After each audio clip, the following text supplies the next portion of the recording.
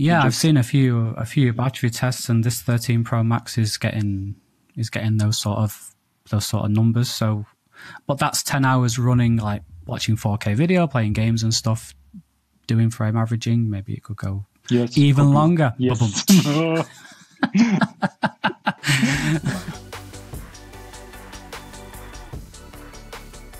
Hey, I'm David Addison, and welcome back to the David Addison Show, episode 7 of the David Addison Show for the iPhoneography Podcast Network group. I say welcome back. I assume you've been here before, but if not, then David. And today, my guest is Mario Tomiak, the man. After this show, not the myth. Definitely a legend, though.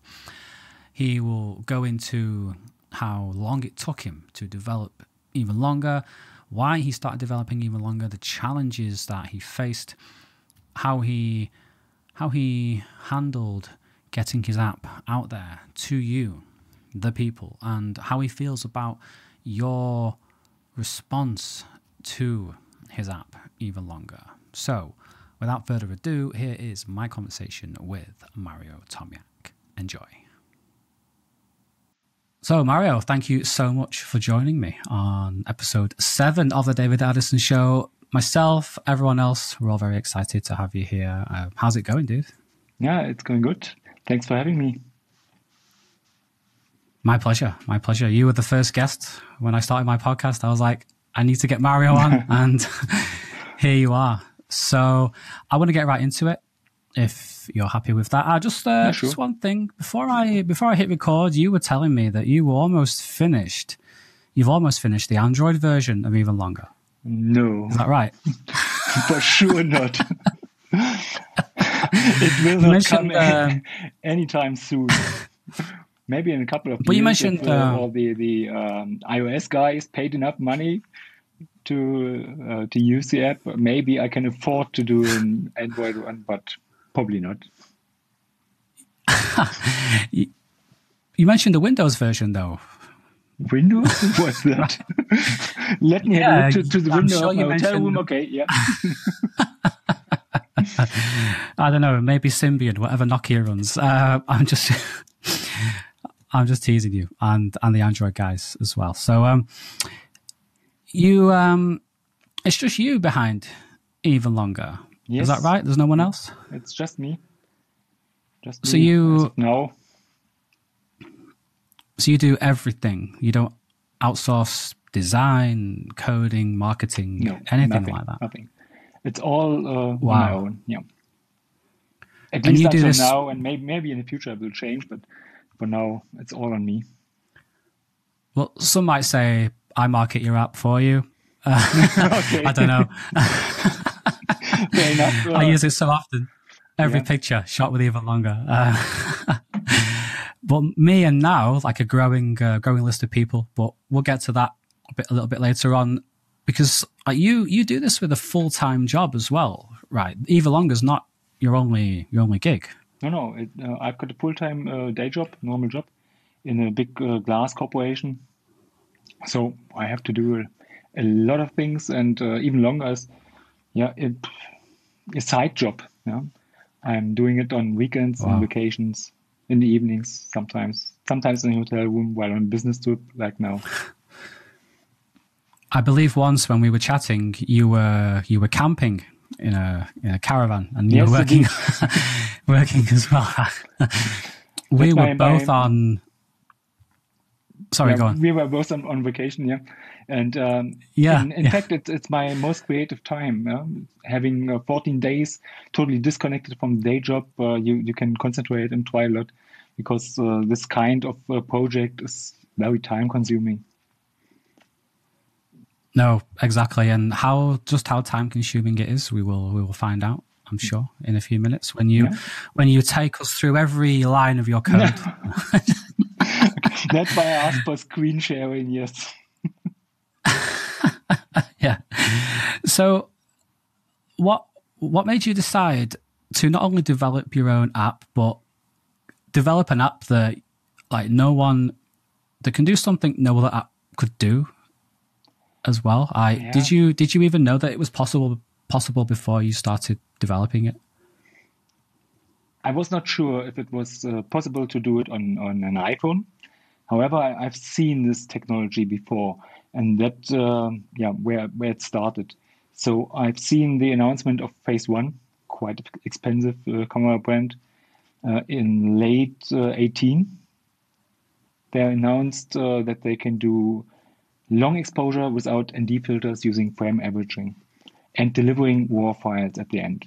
So I was just blown away by seeing this, all these capabilities, because I'm into long exposure for a lot of years already. And I struggled a lot. I've got a decent filter kit, worth a fortune. So I did it all.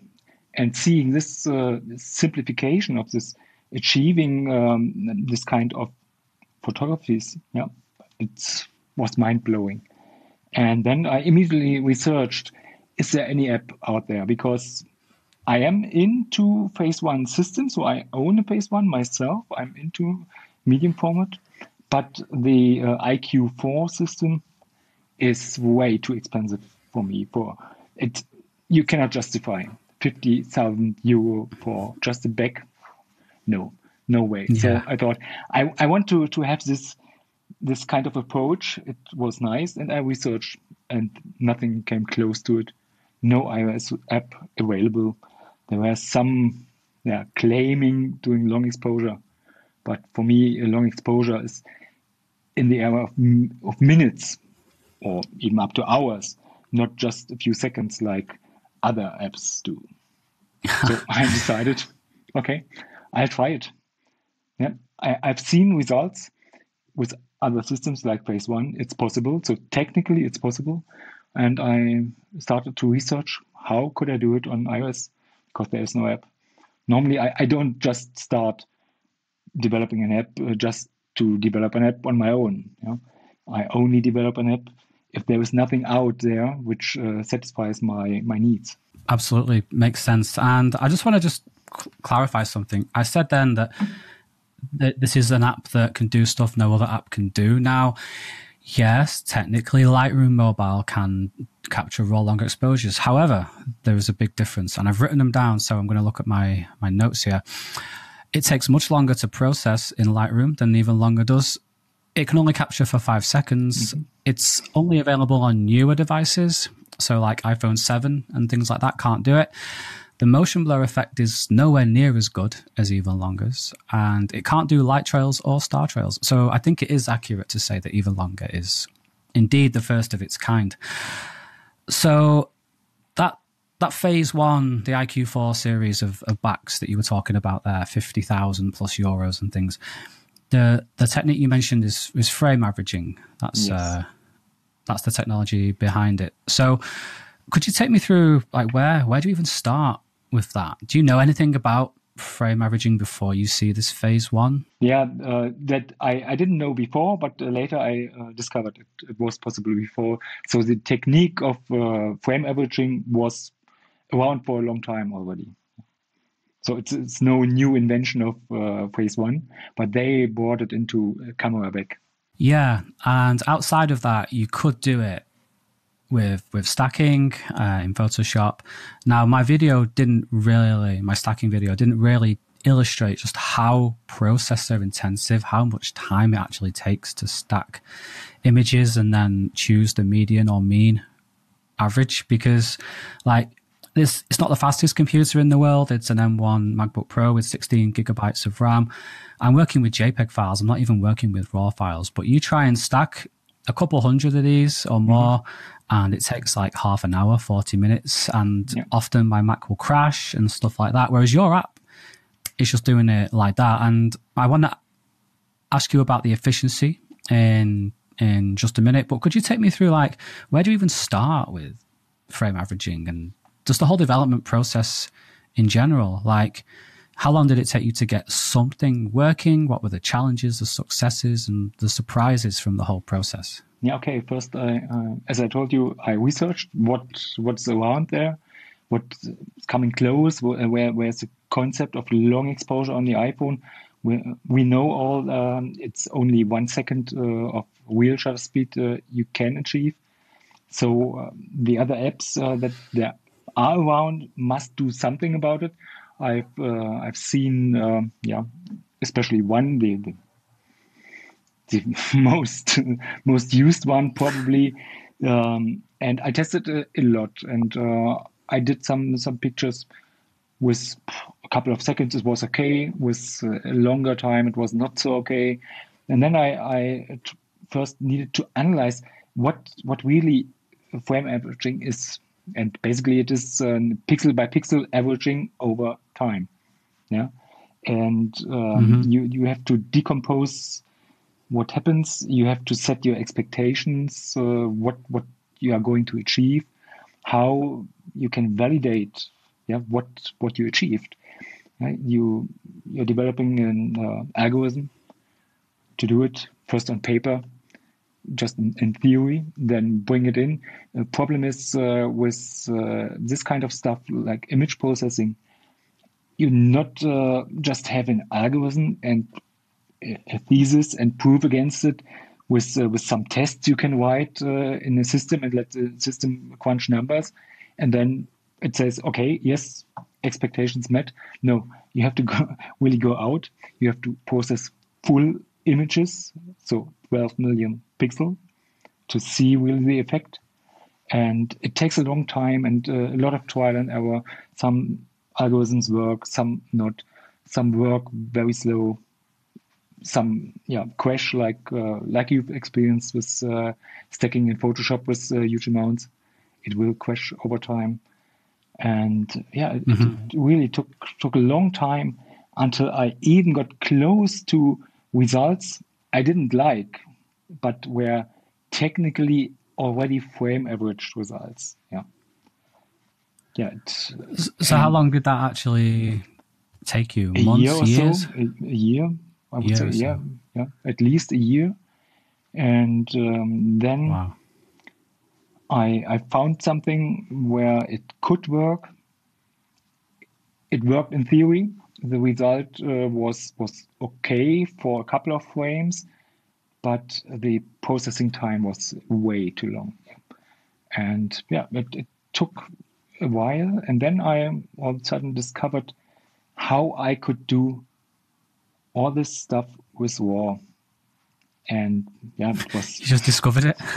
It was a lot of trial and error, and understanding the physics behind what's happening, what's digital image capturing, what's involved in the process, where's the best point in the whole process to intercept and get the data you need for this stuff. I would say you should get it as early as possible in the process, because if you are too late, it's wasted time in processing. You're processing stuff you don't know and you don't need. And it took a while, and then all of a sudden I found it. And then there were really a big surprise. When I first have seen minutes-long exposure averaged with hundreds of images in the first stage, and seeing a raw image, the image quality was just mind-blowing. I've never seen an image of this quality out of an iPhone. So you all know how a sky looks if you go close. Even with the lowest ISO on an iPhone, the sky is noisy. Oh, even on the newest iPhones, it's still noisy. And then you see a frame averaged RAW having almost no noise, totally disappeared. And the level of detail you can reveal is just amazing. So at this stage, I was done. Okay, I decided, yes, I go for it. So it was the proof of concept.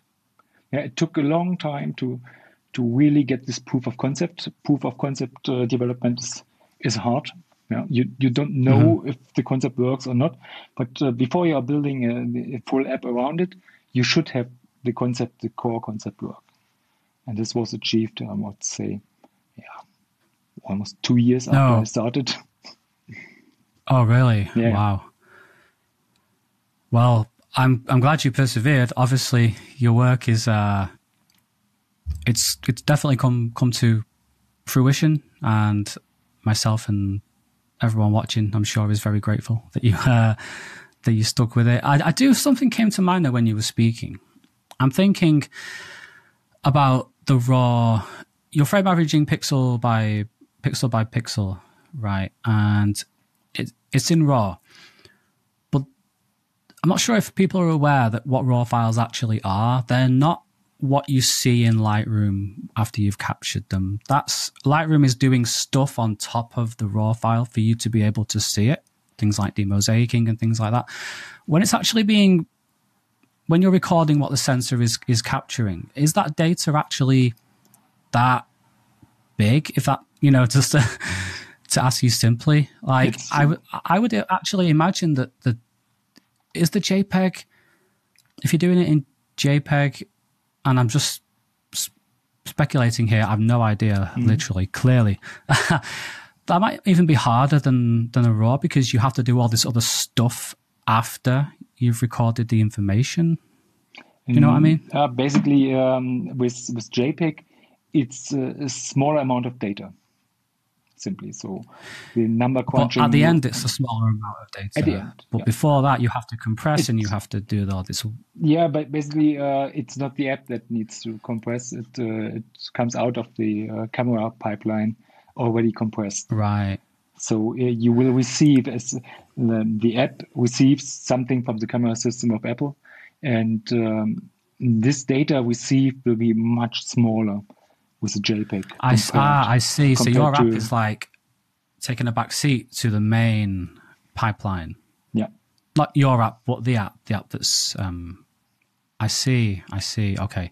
Yeah. So I'm with it now. As a camera app developer, you are deciding in which point in time you want to get what data from the camera system of Apple, which you do not control. You can do some settings on it, but you don't really control what happens behind the scenes. And then you will get, after the capture process is done, you will get just a data result, just a bunch of bits.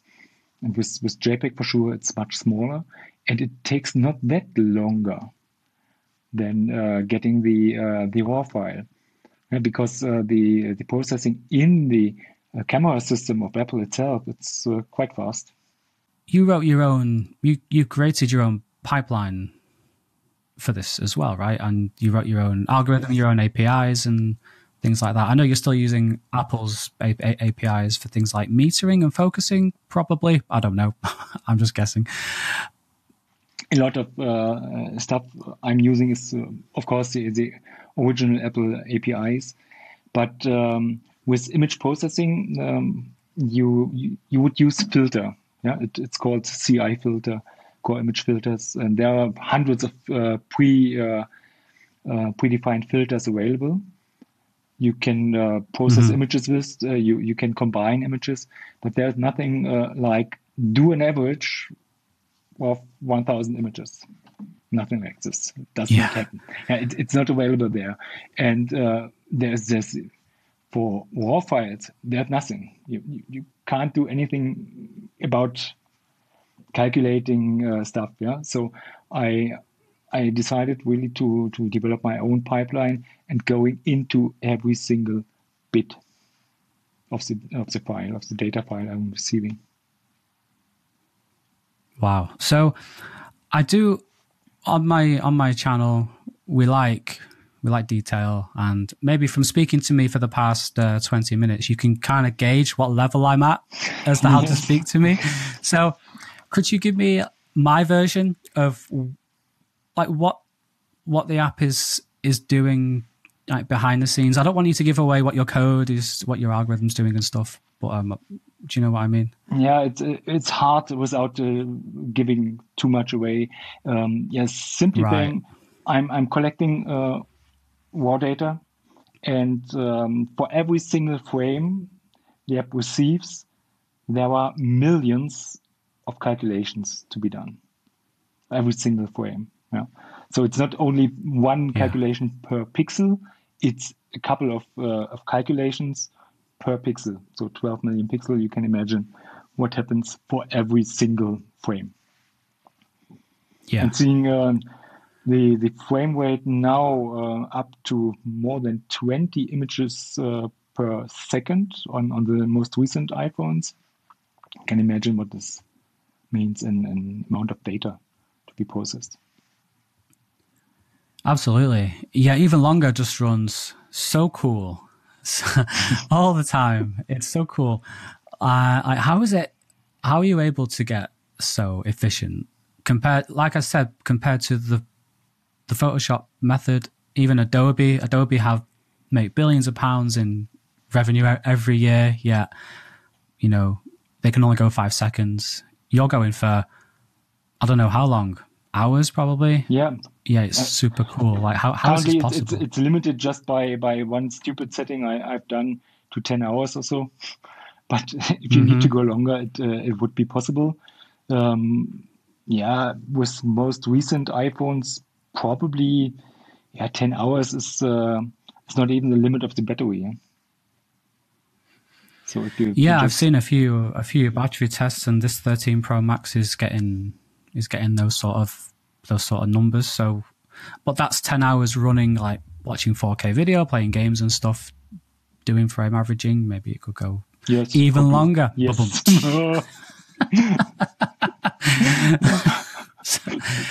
So so was the efficiency of it like a natural byproduct of what you've created, or did you purposely set out to make this thing needs to be purposely set out? Yeah, because we are on a mobile device, and I wanted to capture for a long time, and I like to capture 10 minutes or so, and using the interim files, I can select if I like 2 minutes or 7 minutes or 10 minutes, because 10 minutes is oftentimes too long, making it boring again, the image. So I wanted to have the flexibility to shoot for 10 minutes. And this several times, of course. Yeah, I don't want to have just one 10-minute shot.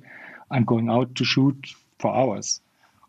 Going through a city and shoot really for hours. And it accumulates to total shooting time of really hours of frame averaging. And it did not make sense for me to create something that burns my battery. So I needed to be efficient. And you remember maybe the first release, there it was already pretty efficient from a battery life point of view, but with let's say half the image, half the frame rate we are at now. So it was okay, but now it's even better. But even better, even longer is even better. Okay. Sorry, no more. Yeah, sorry for the name, but it seems to play good. It's stuck now. It's stuck, even though in my review I called it something you might take to increase your performance. That was a sex joke that I worded very carefully to get around YouTube's guidelines and things like that. Anyway, I need to start making jokes and take this more seriously. I know. You're being very, very professional, and I'm just being stupid. So,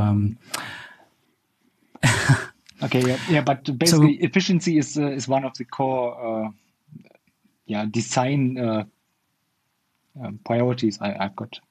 That's for sure.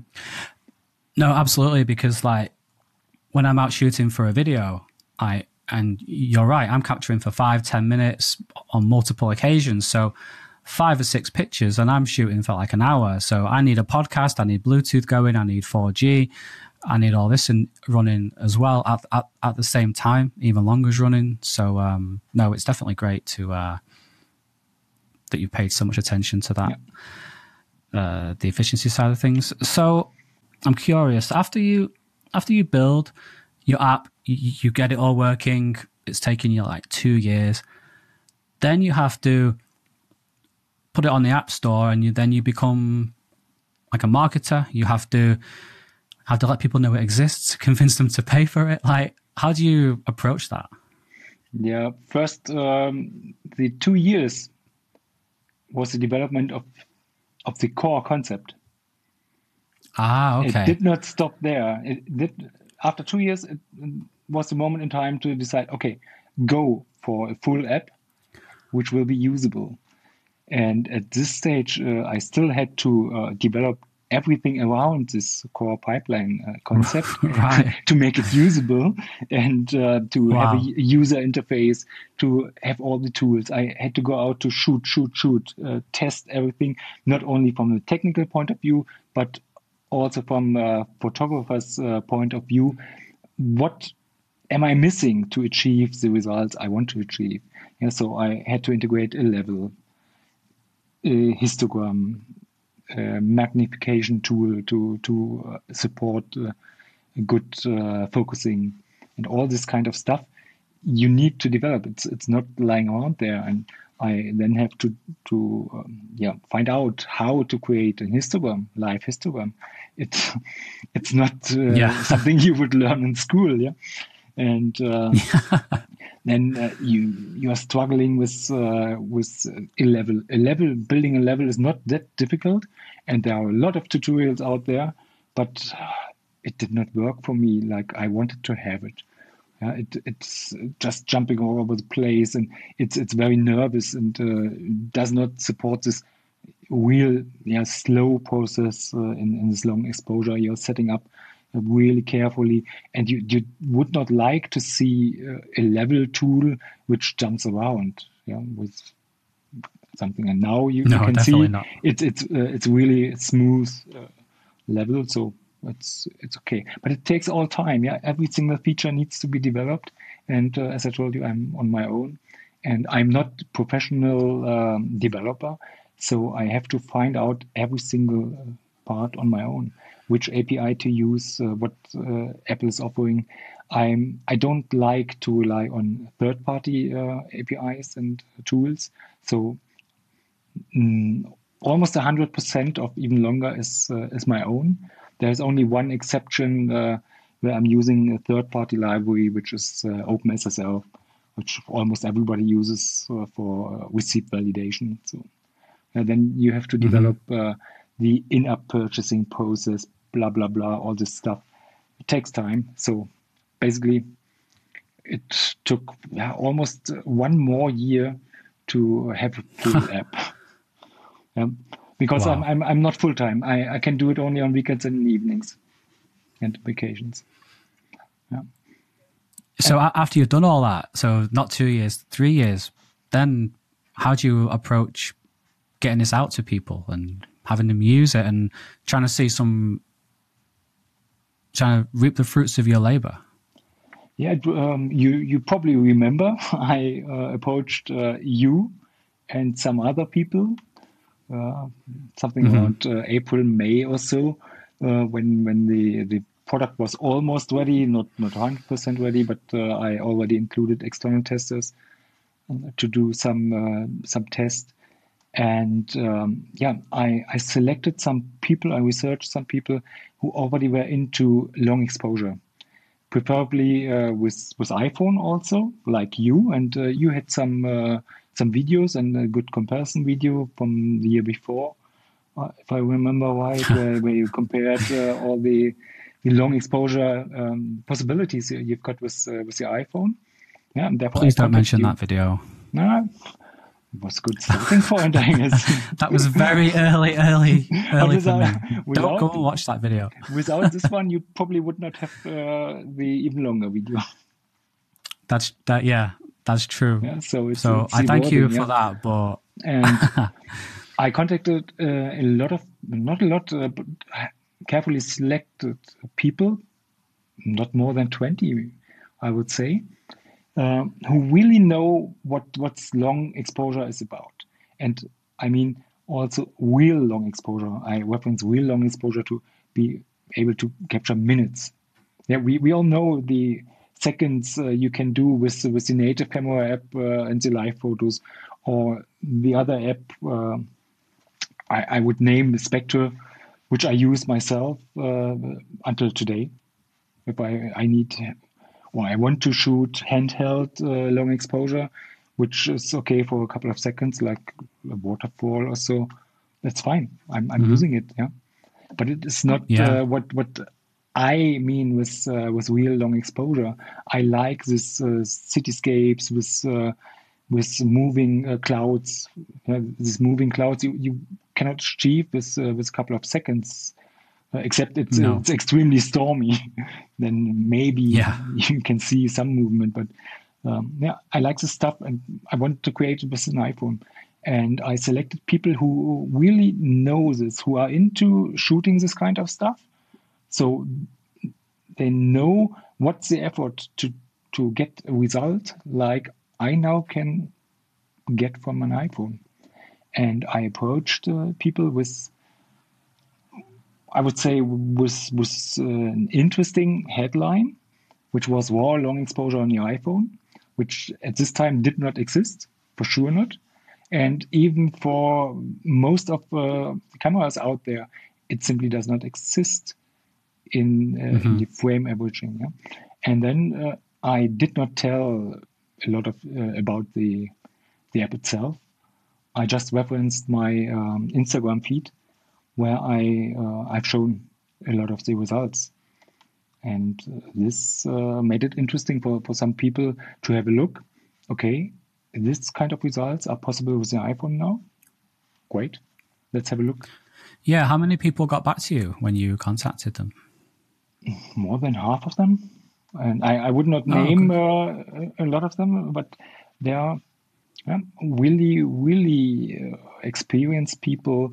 There are people out there shooting the phase one.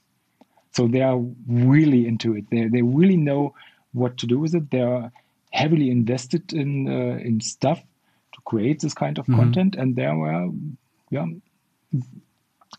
mostly blown away by what's possible with the iPhone, with this app. And feedback was great, absolutely great. There was nobody telling, that's crap. Only some of the really professionals who own these very, very expensive kits. Yeah, they're saying it's not for me. I don't get it. Why would you put an iPhone on tripod when you have to carry a tripod with you? You can carry a camera with you. Okay, maybe, maybe not. But it's not for everybody, for sure. Yeah, so I want to ask you how some other people responded, but I will tell you from my point of view, and I'll tell the viewers from what happened from my point of view. So I get a lot of emails from people and like, hey, dude, check out my calculator app. Why?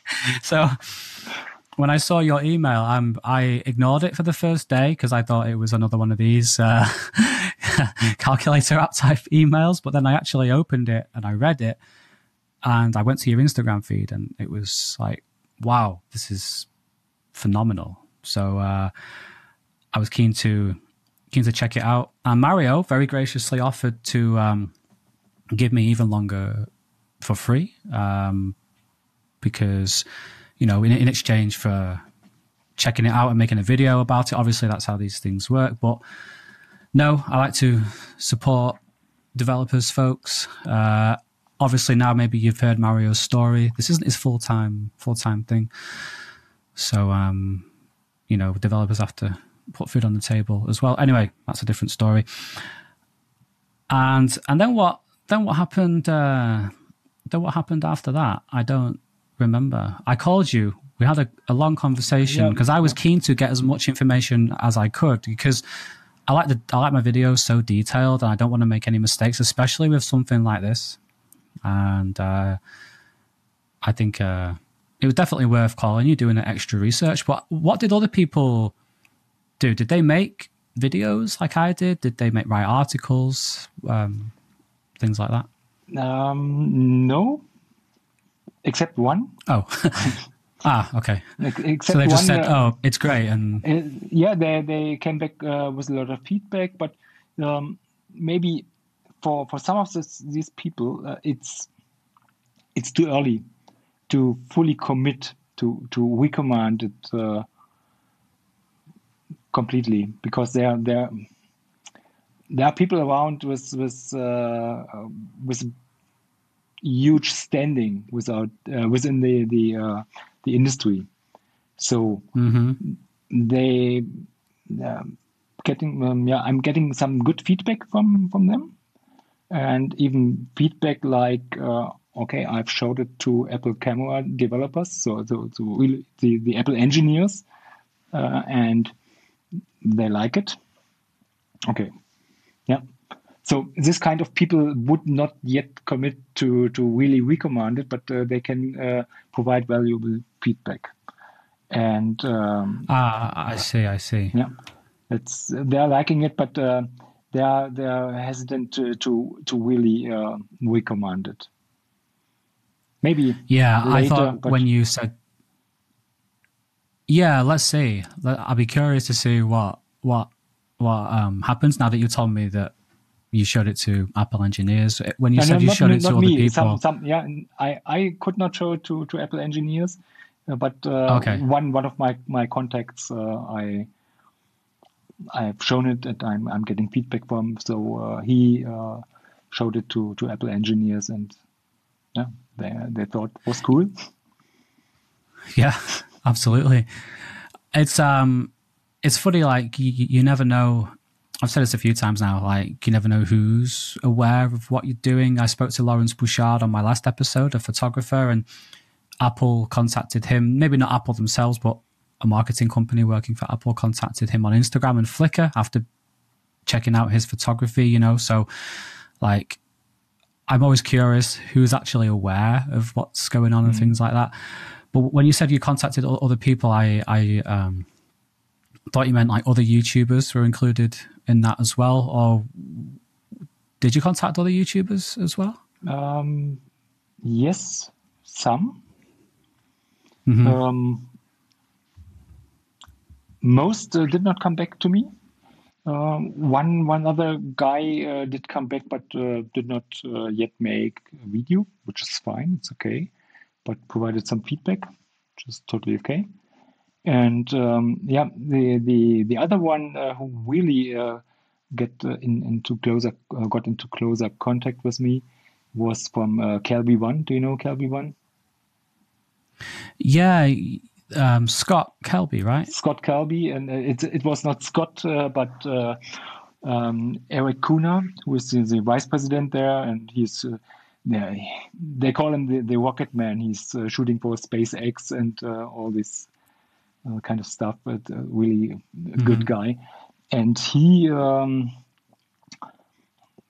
tested the app and used it a lot, provided a lot of feedback.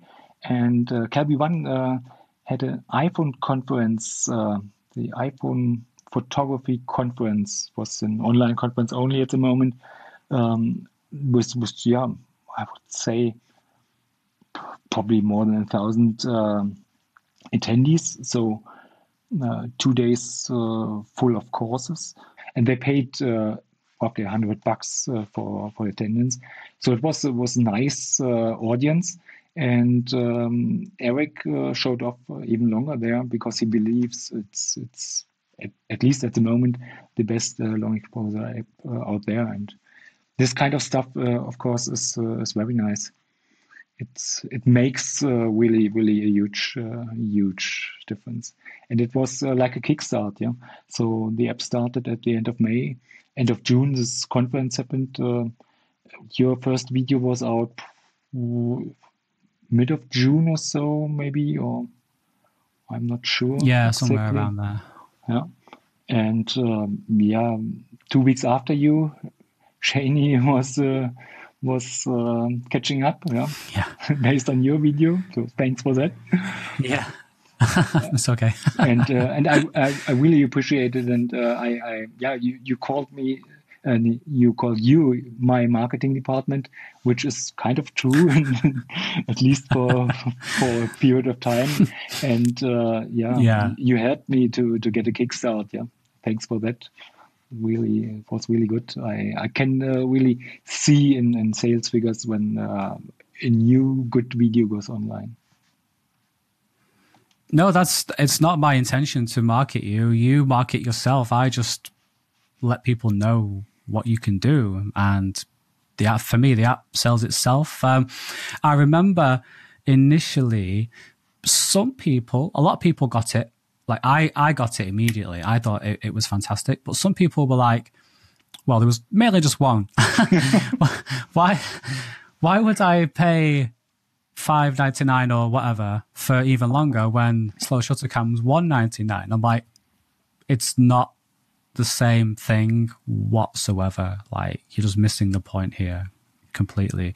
But I feel now that those sort of issues, at least from my perception, have kind of disappeared. Is that right? Because it's a very active community from what I see. Yes, I follow you on Instagram, and you're constantly sharing different photographers' work, and I love it. I've discovered so many photographers, and I'm inspired by them and what you're sharing. So, are you pleased with that side of things? Yes, it's actually the most rewarding part of it, to see what other creatives can create with the app. It's not an app to consume content. Also, it's to create, and seeing what talented people can do with it. Oftentimes, I even could not do it because I'm not that creative, probably. But it's really, really nice, and it's well recognized already. And most of people really, really like what I'm doing. And there are some complaints out there about the pricing, but that's okay for me. Yeah. Yeah. Mainly today, the most complaints are about, why do I have to pay a premium after I already purchased the app? Yeah, but it's very simple.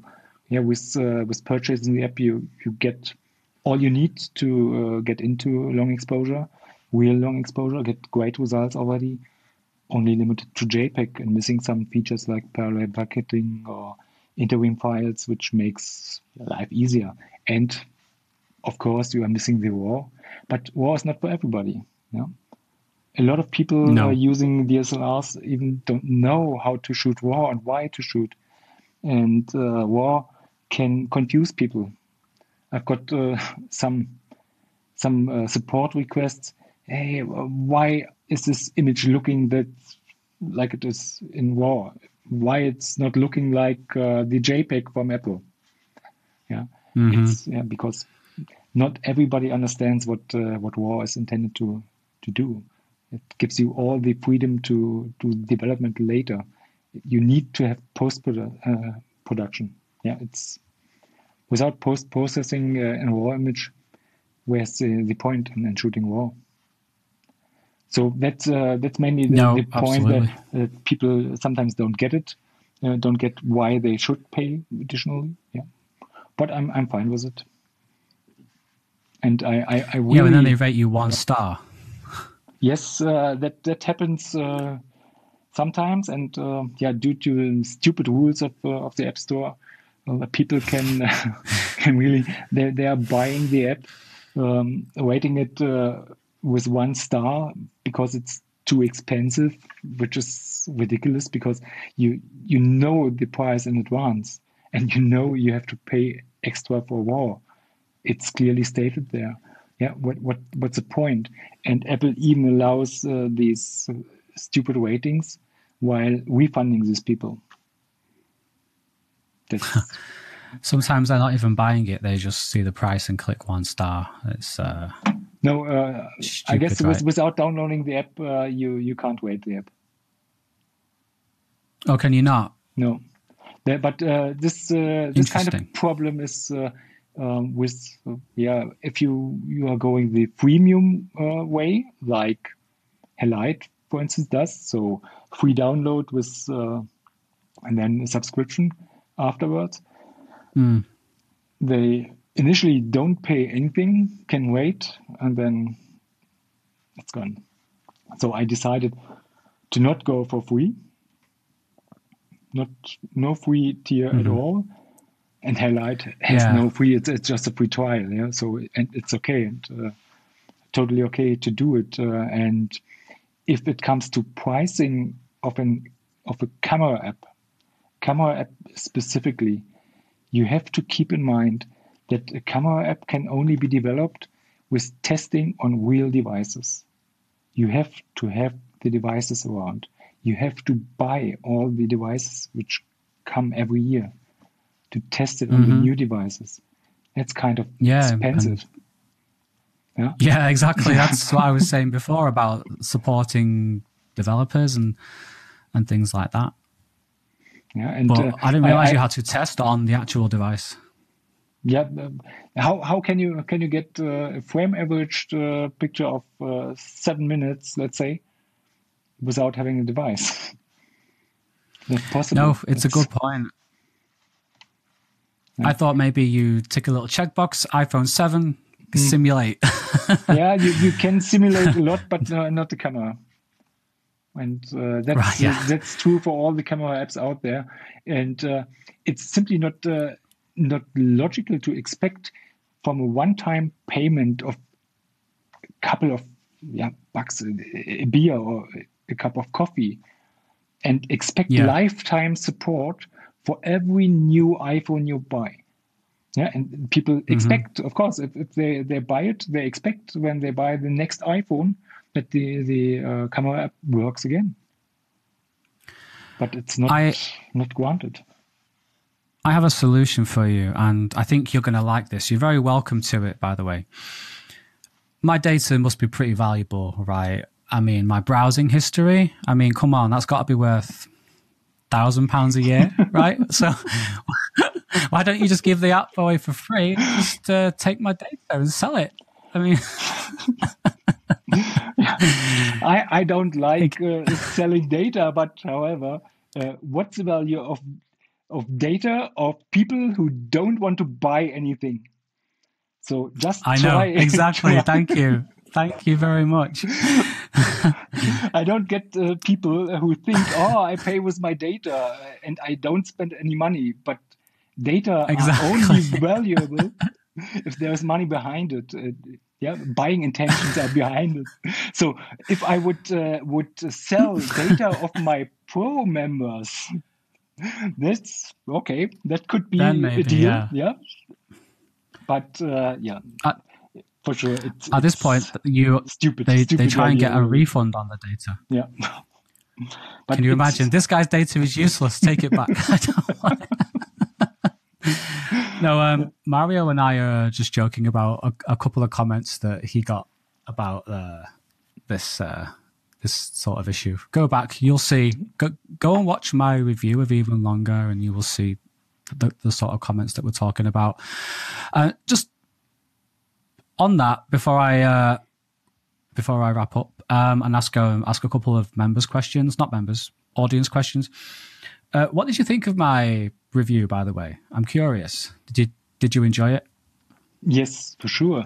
It helps a lot, and your reviews are, critical. So you are criticizing, which is good, which is makes it more valuable and more trustable to people. And I most of the time I listen also to you, of course, because it's part of the feedback process. Yeah, and if you're still with all your criticism, you're still recommending the app, that's fine. So there's room for improvement. I don't think I criticized it. Yeah, sometimes. I thought I just gushed over the fact that it was raw long exposure and noise reduction, and I got to tell stories about the history of photography. I don't think I said anything bad in that review, to be honest. Maybe in the light trails one. Maybe it was a different video, but it's fair enough. So, I'm really happy to hear this honest opinions. So it's good. And if you see something I didn't see, it's good for me to get it recognized. Yeah. And sometimes we agree, sometimes we don't necessarily, but okay. Especially there was one point where where a lot of people don't agree with me, but for the moment, I leave it like this. Is this the manual controls with the lock? The manual controls, yes. For sure. I see room for improvement. We just based on one comment in your announcement of this interview, I have seen an issue with the manual lock at the moment, which is really, really bad one. I'm just looking up those questions now. Yeah, the manual lock is something I never use. I don't know. And I'm planning a tutorial for even longer, by the way, so I need to learn how to use it. I don't know how to use it. I don't know what it does. I just ignore it, and I've never used it once in my whole time using even longer. Okay, in theory, it is fairly simple. Yeah, you go to the exposure compensation. You see your histogram, and you can lock this exposure. When pressing the lock button, it's just locking and going to all manual. Not all manual like you would expect it. Yeah, but all manual, I would say the even longer way. So locking it locks a starting point of your manual exposure. What you would do with a normal camera when you are switching to manual, yeah. With some cameras, you can use the starting point what was metered before, and then go manual from there. I think I get it now, because sometimes I'll set my exposure with the compensation, and then I'll press the shutter, and Eva Longa will take another exposure reading after that. So this prevents that. Yes, it prevents this change. But for the moment, there's an issue. Maybe I can demonstrate in a minute with the preview. But in general, as soon as you are switching to the exposure lock and therefore manual, you still have plus minus one stop or plus minus a third of a stop, which are used from DSLR shooting. And the desire to have full manual control to set ISO and the shutter speed separately comes from your experience as more professional photographer. I do it myself when I'm shooting DSLR as well, for sure. But here, with this special niche app, we've got already some knowledge what you are intending to do. So we all know our exposure triangle. So ISO, f-stop, and shutter speed. The f-stop is not relevant because you cannot change it on your iPhone, on any camera, at least until now. So this one is out of the equation. So you've got only the ISO and the shutter speed to play with. Okay? So in normal photography, you are setting it based on what you are going to shoot. With long exposure, it's pretty clear that you are going for the longest possible shutter speed on the iPhone, which is limited to a second. So you're going for the longest. And if you reach the longest, the only parameter you can play with is ISO. Yeah. If you reach the lowest ISO, which is desirable as well, the only parameter you can play with is the shutter speed. So even longer, if you want to have the image one stop darker than the current reading, even longer knows what to set the ISO and the shutter speeds to. There are no true interpretations of it. Yeah, therefore, I don't see the need. To individually set ISO and shutter speed, which is two parameters to set, when it's enough to just say one stop, two stops darker or lighter. I mean, with motion blur, I agree. I've never needed or wanted manual controls. You're right. Eva Longa does set the ISO as low as it possibly can. But with the light trails, I've seen these, let's just fake, for lack of a better word, these fake light trails, they need all the help they can get from real light trails. And sometimes when you try and shoot in an environment that has like ambient light from a city, Evolonga is trying to compensate for it by increasing the shutter speed, which creates that Morse code effect, as I say. And in that situation, I would like to say, no, don't compensate. Just I'm going to set my shutter speed myself. That's where you can go to the log. Just go to the log, and you see the ISO and shutter speed, and go in the direction you need. The physics behind is the same. It's still long exposure. So we are trying to get the longest possible exposure, the longest shutter speed. Yeah. So you need to get to a second or half a second. With, I would say, below half a second, you will always see this Morse code effect. Yeah. Even with half a second, it's not good. You need to go to a second for sure. And if it's too bright, it's too bright. It simply does not work. No. But go try to lock the exposure and then go in the direction you need. Yeah. I will try the lock, and then I'll get back to you. But the lock has one drawback at the moment, which is probably due to some iOS 15 issue.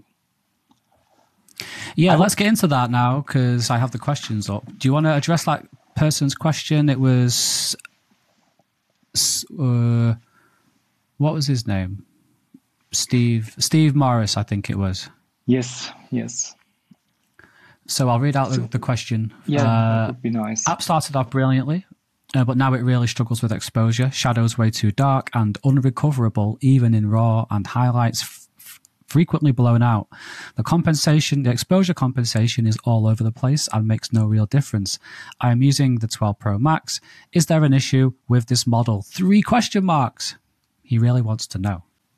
So you don't see it now, but what I'm going to do is to show off the problem. The problem basically is that with exposure compensation, we are trying to adjust exposure based on the preview. And also the histogram is based on the preview stream, which Apple Camera System provides to the app. So what happens now when you're switching to manual control, the preview no longer respects the full manual control settings, but instead compensates. So you are going darker, let's say you're going 2 stops darker, and the preview does not show 2 stops. It may show half a stop or so darker, but not 2 stops. But the final capture will be 2 stops darker, which is really a problem because you are no longer able to work with manual controls at the moment. That's this is a really severe issue. iOS 15 thing.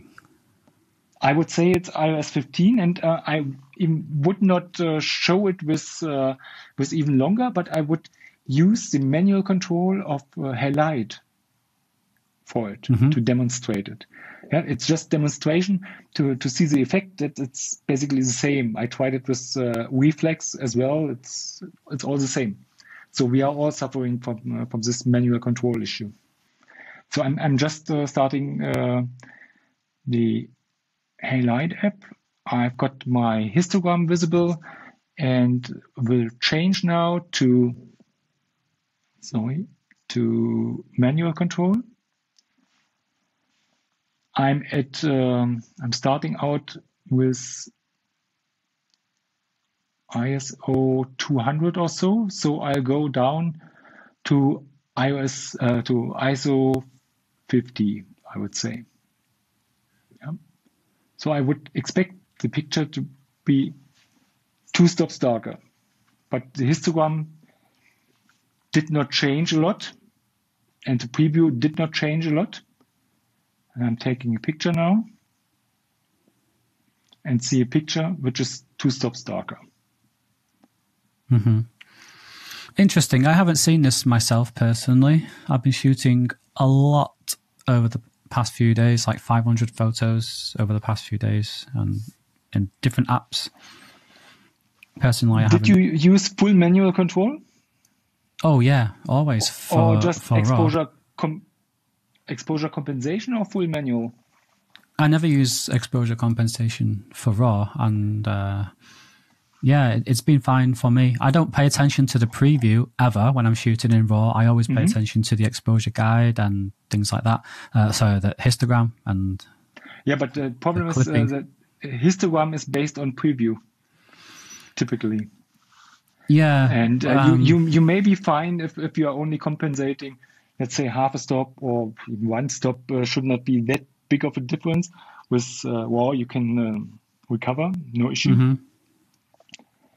But just try to. I sent you the video, the screen recording later. Just try to do it.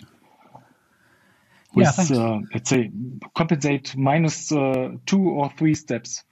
3 stops minus will give real dark image, and you don't see it in the preview. It's the same with the opposite direction to going up, and this leads really to being underexposed, overexposed all over the time, because you've got no control. Yeah, you're trying to control the system, but you cannot, because you've got no feedback. Interesting. I haven't seen this. I will definitely pay more attention to this. Yeah. Maybe I just know what settings to use because I shoot so often. I just don't even. Yes, probably. Okay, so, in this case, full manual control without any preview would help. Yeah, I will get back to you on this, and hopefully that answers your question, Mr. Steve Morris. And next, I want to ask you, Dale Lotherington says, "This is awesome," with a smiley face. "I'd love to learn the best way he suggests to use parallel bracketing in the app to get the best results. Pro member forever and love the amazing shots this app allows for." So, what's the best way to use parallel bracketing? Okay, thanks for the question first. Yeah, parallel bracketing I really only use in very, very high contrast scenes like sunset over the sea also, or sunrise, which is the same, where you have to deal with huge dynamic range. With all the other stuff, you are just fine with shooting RAW, to my mind, and recover some highlights, recover some shadows, and you are done. But in the extremes during sunset also, you just, to my mind, should go for a difference of at least 2 stops to really benefit for it. For bracketing with RAW for 1 stop, for me, isn't worth it. Yeah, because you are trading in some of the frame rate. Yeah, during daylight, I told you the maximum frame rate is about 20 frames per second. With the same camera, you will go down to roughly 4 to 5 frames per second when bracketing. But if you are in high contrast scenes, go for 2 or 3 stops of difference. No matter which direction. First set your base. Choose one as a base. The highlights or the shadows. I tend to go for the highlights. Yeah, to expose for the sky in this case, and then bracket for 3 stops plus to get the shadows managed, and this will give a huge range with 3 stops of difference. You've got a dynamic range extent of 3 stops basically, which should be enough. So 10 stops of the iPhone, the physical 10 stops we know about or hear about, will be extended to 13 stops, which is very, very good. Absolutely. No, I do the exact same thing as you. I think it just comes down to experience as well. Being able to, again, use the exposure guides if they're not broken with iOS 15, and yes, use your experience as a photographer, and you can also take a little test shot at 3 seconds to see what you can do with with the exposure. For sure, the test shot of 3 seconds is basically it's recommended for a lot of situations before investing a lot of time for longer exposures. And maybe that's the only announcement of today. I'm still working on providing a test shot, simple test shot functionality to just not have to change the total exposure time a lot. If you're aiming for an hour or so, it takes a lot of clicks to switch back and forth. I will implement a test shot feature as well. Will be probably the next one I'm doing. And this one could help for the current issue of the missing preview as well. Oh, cool. So there you go, folks. So first we've got an Android build, a Windows build, and then test shot feature. So we've got Mike James from Smartphone Photography Training says, this is going to be good. Can't wait. I fully agree with you, Mike. My sitter says, hello. Would it be possible to have a recap table depending on the options selected? Example, what would be the best time, exposure, and interval for, let's say, a star trail, light trail, long exposure? I think it would be a good. I think it would be a great guide for all users of the app. So it's like an exposure guide. It's asking for. My sitter is asking for here. Yeah. In general, there are some best practices which we could provide. To be honest, I did not have time to bring it together and put it on a web page as a recommendation. But in short, waterfalls or so, a couple of seconds, 20 seconds or so will do mostly. For clouds movement, a good starting point is going just frame averaging for 2 to 3 minutes. Mm-hmm. Yeah. If you are going with the pro membership, be sure to have interims set, which really improves learning. What's the sweet spot? So I tend to just set 10 minutes of total exposure and save every half a minute. So for clouds movement, half a minute makes a difference. 15 seconds, not so much. No. And having 20 images to select from at the end is pretty good. Even for experienced people, you really don't know if the 2.5 minutes one is the best one, or the 7 minutes one of the same scene could be interesting as well. Sometimes you can use both. Yeah, you simply don't know. As you're getting more experienced, you probably know if it is 2.5 or if it is 7. Yeah, but maybe both are interesting. And exactly. In the past, when going for really long exposures, which is fun and gets really smooth and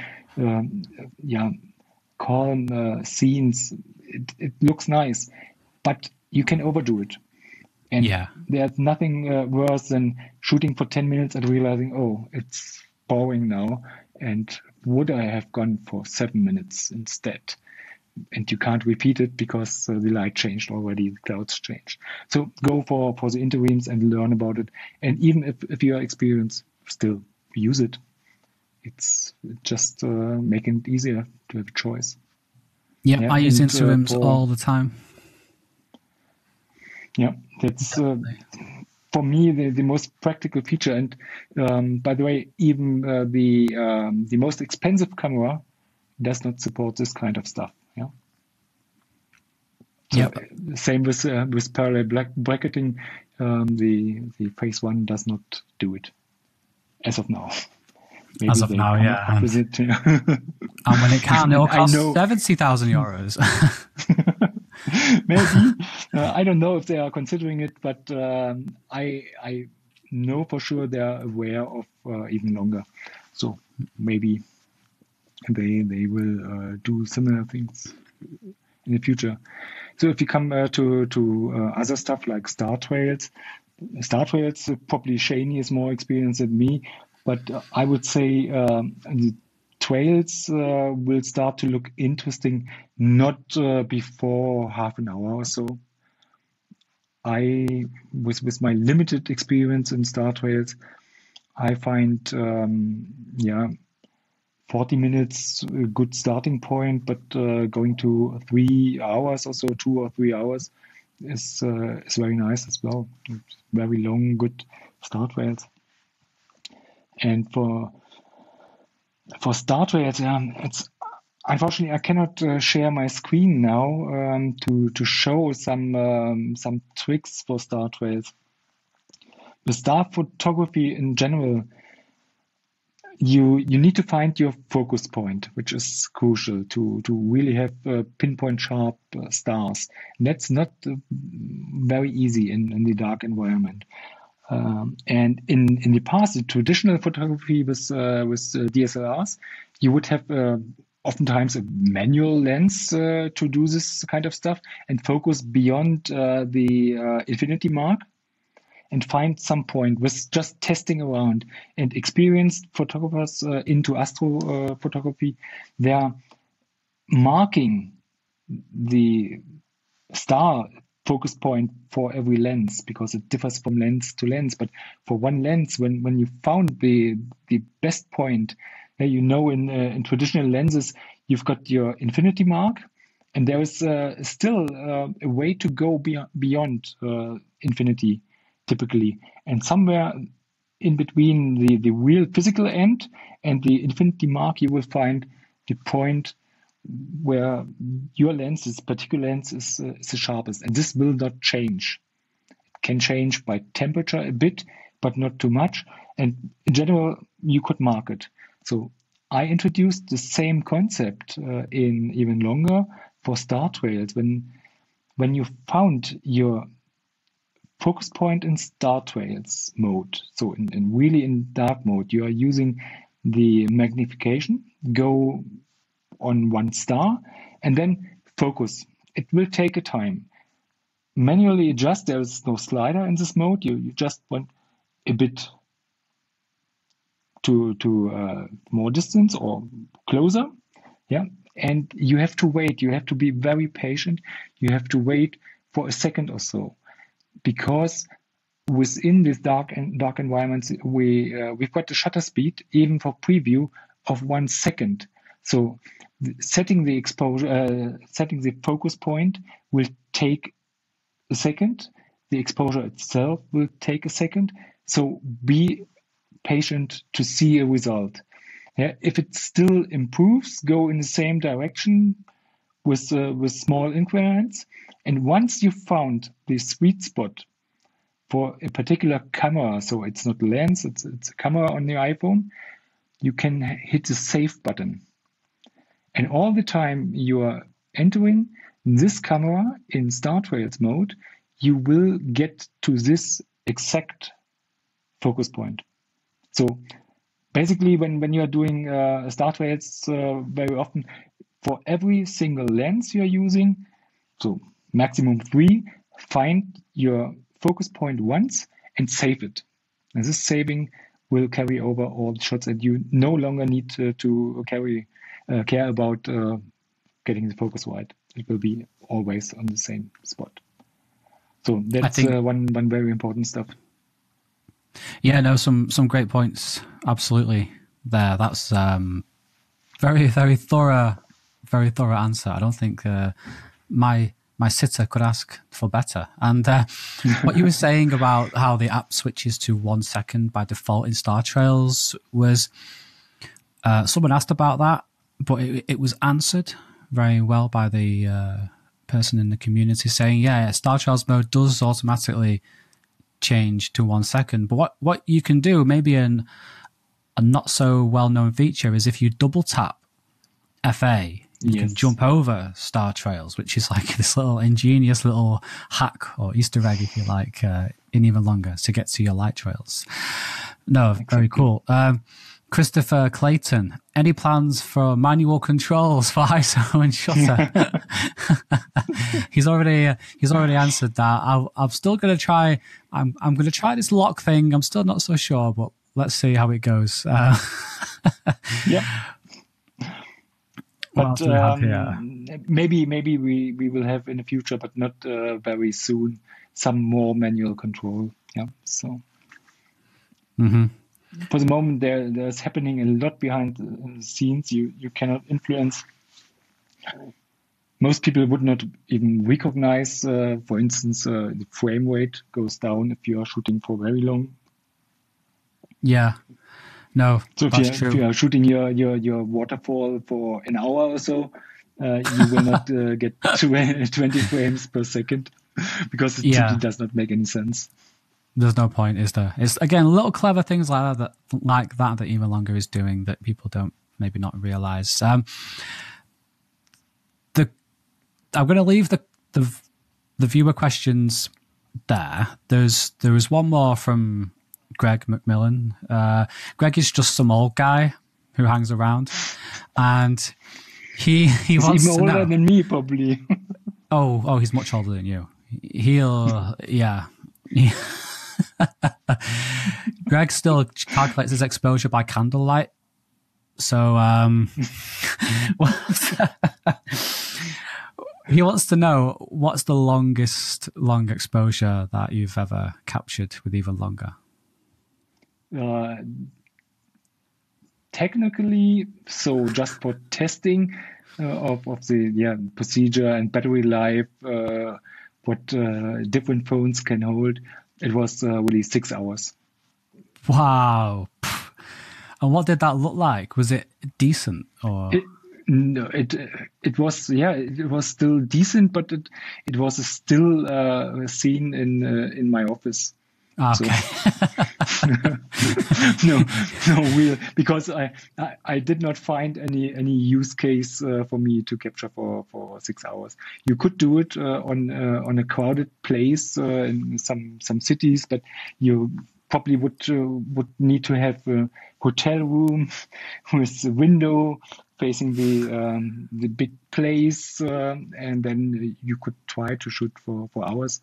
Maybe I can do it in my hometown Magdeburg. We've got a hotel on one of the big places of the city. One could try, but I don't know if it's worth. But technically, it works. It's still if the tripod, if the tripod is really sturdy enough, and or also the phone clamp or whatever you are using is really good enough to hold over hours exactly without moving just a millimeter. Yeah, someone we should do that as a challenge somehow. Who can take the longest exposure? The winner gets something. I don't know, but I will think about that. But I have no other video ideas. You'll see that video pop up, and I'm stuck creatively. So that's everything that I have for now. I could, in all honesty, I could delve deeper into lots of stuff that you said, but we would be here all night. And you're a very busy guy, making Even Longer and doing something else that sounds too complicated for me to understand. It's full time anyway. And so I'm going to leave it there. Do you have anything else that you want to say before we go?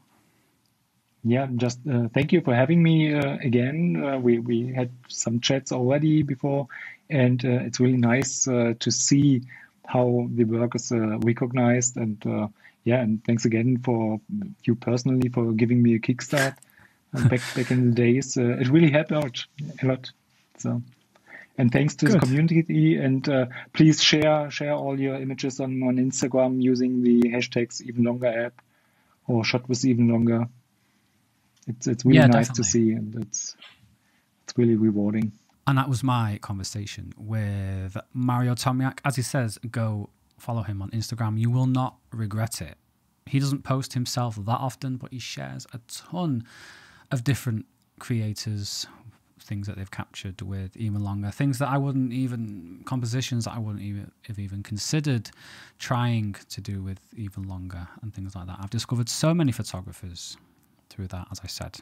in our conversation. So I really enjoyed that. I learned a lot, and like if I was like Joe Rogan going for 3 hours, I would dive deeper into certain things.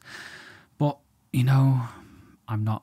And Mario's a busy guy, so I don't want to keep him for too long. So certain points we have to move on. But maybe in a few months' time, Mario can come back on and we can pick up where we left off and fill in the blanks. So there is one thing Mario mentioned after we stopped recording, and it was the fact that you can tap and hold on the grid and you get a different grid. You see that? So you get the golden ratio as well as some other more hectic grid, and you get the rule of thirds as well. So that's pretty cool. And he also mentioned about the issue with the red images.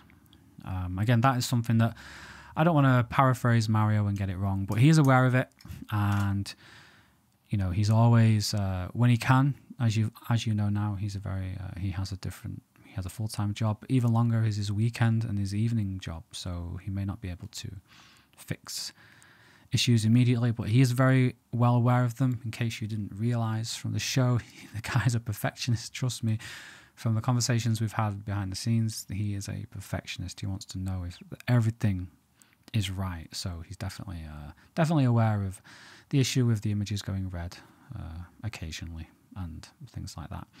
So I will end it there. I will get off. It's been my longest show yet, but I thoroughly enjoyed it. I just so appreciative of people who are willing to give their time for me, for you, share their expertise, help me learn. I do want to get more developers on the show and just learn from them. And as my knowledge grows, hopefully I can ask some better, more technical, more detailed questions and things like that. And yeah, we can just explore and learn from them together from there. So hope you enjoyed it, guys. Let me know what you think in the comments below. And I don't know how this is working on Apple Podcasts. You can't comment on Apple Podcasts. Leave me a review. Yeah, do that. Leave me a review, please, on Apple Podcasts if you're listening. 5 stars. Leave me a 5-star review. Let's get this show, the highest rated show on Apple Podcasts, in the iPhone photography section. Are there any others? I don't even know. I'm just so busy making videos at the moment. I haven't even had a chance to listen to podcasts or anything like that. I'm just cranking, as you will see. Head over to my YouTube channel, David Addison. Just search David Addison, and my face will pop up in an orange in an orange coat. I think that's my YouTube channel. If you're not aware, check out these videos of which I speak. And I will let you go now. Take care, and I will see you in the next one. Thanks for listening. Thanks for watching.